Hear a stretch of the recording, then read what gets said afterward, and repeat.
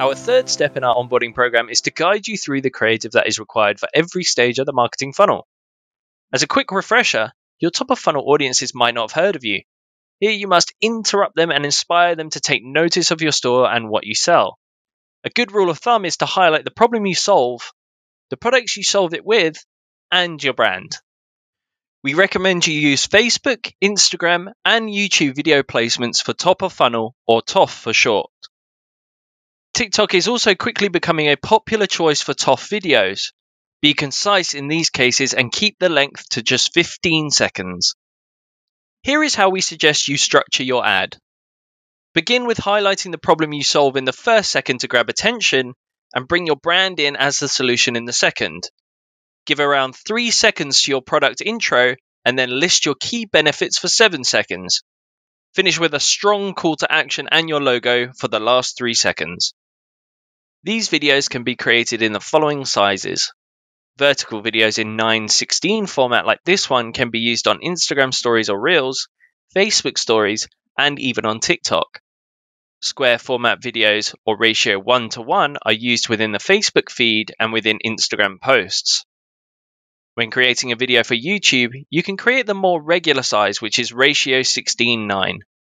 We have included the dimensions here for your reference. YouTube works well for top of funnel campaigns, again keeping to 15 seconds. 6-second ads may also be used as a non-skippable option. We know video can be overwhelming, but following a simple structure and knowing these 3 formats simplifies the overall process. Moving on to the middle of funnel, or MOF for short. Here is where you educate your customers on what you have to offer. The key is to hammer home your benefits and options.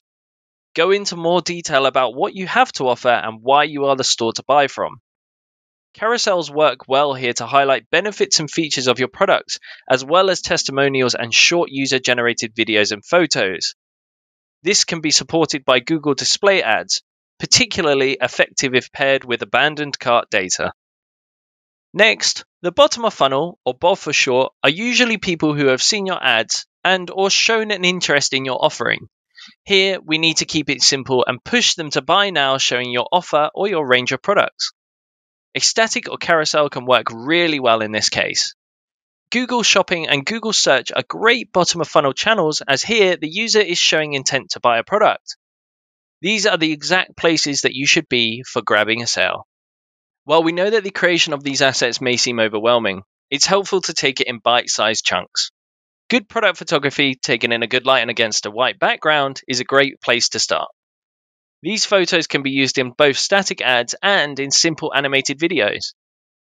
Our team is here to help you get up and running, so if creating ads is still something that you would like some help with, please contact your account manager.